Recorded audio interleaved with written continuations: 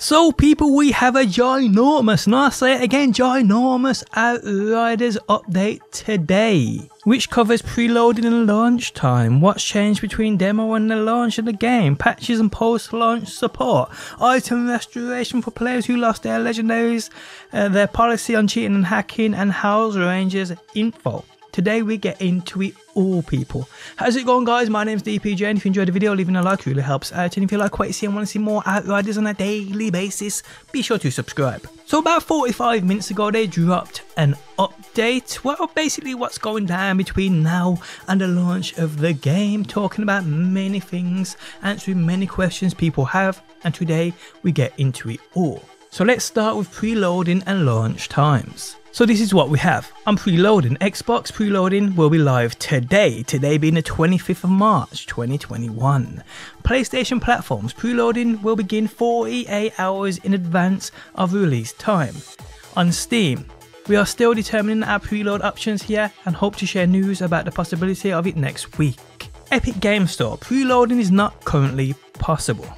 Okay, so moving on to launch times. So rolling midnight unlock for consoles. This means it will come out at midnight, the very start of April 1st on consoles, PlayStation and Xbox, which is amazing. They go on to state for the USA, this means midnight EDT April 1st, which is 9 o'clock PDT on April 31st.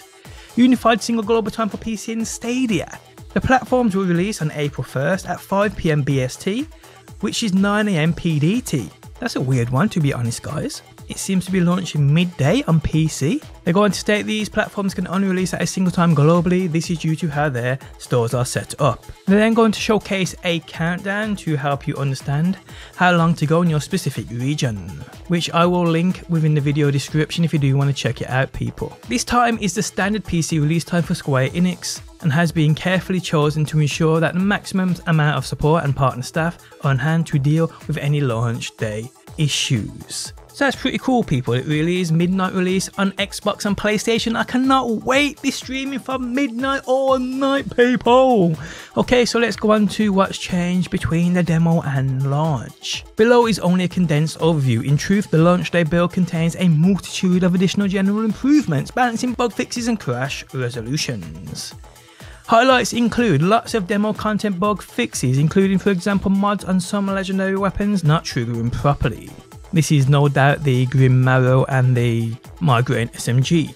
Balancing changes for various items, mods, enemy stats and loot drops. Balancing is an ongoing process and we have learned much from internal playtests, the Insiders preview and the demo over the previous months. However, we're sure that we will continue to learn more from launch of the main game and the feedback provided by you, our community, so keep it coming. Crossplay will no longer be in beta and will be on by default. Pretty cool. PC players will be able to add cross-platform players that they have previously played with to their friends list. That's cool.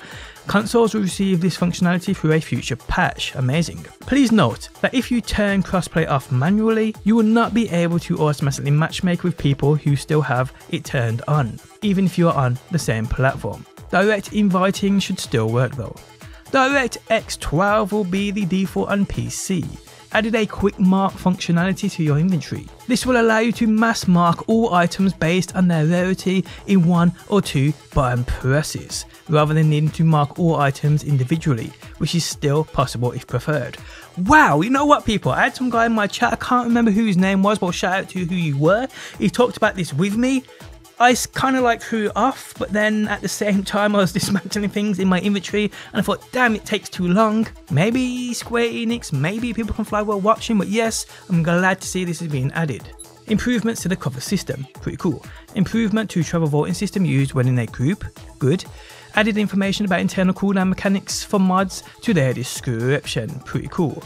But wait, there are more, where they say find out about our patch intentions right here.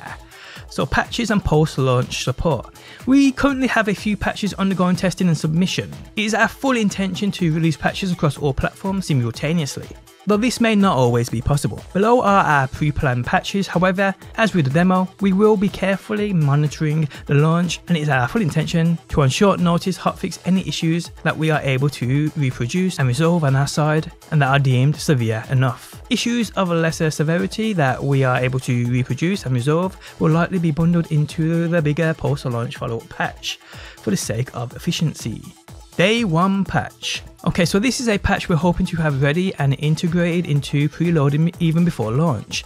If everything goes to plan, you won't even have to download this on day 1. But there is a possibility that this patch will release on April 1st, day 1, and will therefore require an additional download. Many bug fixes and improvements with a particular focus on the latter sections of the game.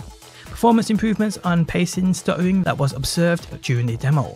Camera smoothing improvements for cutscenes and dialogues. This should reduce the camera shake that some players are struggling with. Cutscenes, dialogues, frame rate improvements. PC cutscenes will have the option to choose from 30, 60, 90 and 120 frames per minute. Xbox Series X and S and PS5 cutscenes will be locked at 60 FPS, and Xbox One and PS4 cutscenes will remain at 30 FPS. Okay, so post-launch follow-up patch and upcoming optimizations. We have an additional pre-planned patch that is intended to address any recently reported issues or bugs coming out of the demo that the run to launch didn't allow us enough time to implement beforehand. The resolutions for any non-urgent bugs that are discovered during launch may well be rolled into this patch. At this point in time, we do not yet have a set release time for this patch, as its release will depend on the amount of content we want to roll into it. We are expecting this to roll out at least a few weeks after launch. Newly discovered severe issues will be hotfixed earlier and separately from this patch, of course. Below are our intentions for this patch. Control adjustment options such as dead zone adjustment, acceleration settings, and legacy layouts. Loading time improvements for Xbox One and PS4 consoles. Further performance improvements for co-op games. Cross-play friends list and invite system across all platforms. This will require you to be using a Square Enix members account.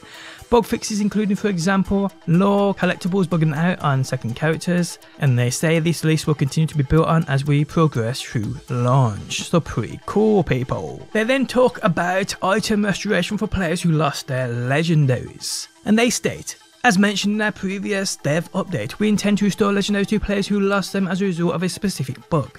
This restoration is taking place right now as part of today's maintenance, Thursday, March 25th. Restoration is a one-off event for the global player population. Restoration will take place on March 25th and restore any legendaries lost before March 22nd. Only legendary weapons that were lost can be restored. Please check whether your lost legendary weapons have been restored once the maintenance is ended. By the time this video is live, people, the maintenance should have ended, so if you have lost any legendaries in the past before the 22nd of March, check to see if they've been returned. So that's good to know. And I myself have lost a couple of migraines. I will log on in a quick second and see if they've been restored, which I'm hoping they have, because I lost the only two I ever had. They're then going to talk about their policy on cheating and hacking. Since demo launch, this has been a hotly debated topic, so we wanted to provide some perspective on it as well as outline our policy regarding cheating and hacking going forward. For context, at the time when we reached around 2 million players, we identified 200 who had clearly cheated. In percentage terms, that's 0.01%. We can see you, yes, even the person who gave themselves 600 legendary weapons. We trust that this percentage will not grow by much as we move through and beyond the launch, but below are steps we will take to ensure legit players will not have their fun spoiled as a result of cheaters. And we can see on screen now what's going to happen to these people who cheat and who are considered cheaters. So if you want to pause the video and read through that, you can indeed, people. And lastly, we have information on the House Rangers pre-order pack. So the House Rangers content will become available for your stash for anyone who owns it. This means that even if you progress through the story without it, you will not miss out on acquiring it in-game. Please note that this game is level up to level 10, so you will need to meet its requirements before you are able to use it, which is achieving level 10 or playing on certain level boosting world tiers. And that is it, guys. Quite a big and hefty update, not gonna lie. And I mean update as in what's going on with the game, not update as in an in-game patch. So yes, I hope any questions you had were answered right here. I'm just so hyped about the game being a midnight release on consoles as I play on the Xbox Series X. I cannot wait, people. And also with information I'm pre-loading to, that's pretty cool news. But yes guys, that is the end of the video. If you enjoyed it, leaving a like really helps out. If you're new around here and want to see more Outriders on a daily basis, be sure to subscribe. And hopefully people, I will see you on that next one.